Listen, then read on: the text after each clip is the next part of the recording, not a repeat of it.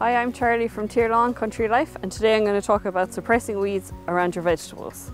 So there's a couple of methods that we can do, and these are all going to be organic methods using no herbicides whatsoever.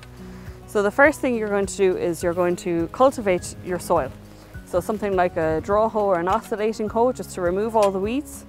Once you've done that then, and your soil is nice and clean and there's no weeds, you can put down a layer of cardboard.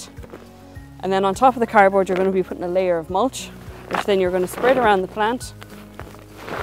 And this gives a nice thick layer, which will stop weeds from coming through.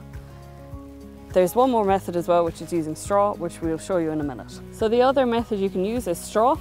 And now the straw, the bark mulch and the cardboard are all going to feed back into the soil.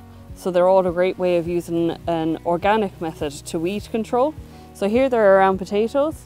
Now the spuds will actually grow into the straw as well, so when you uncover the straw and your spuds are ready, you'll have nice clean spuds that can go straight into the pot. Thanks for watching.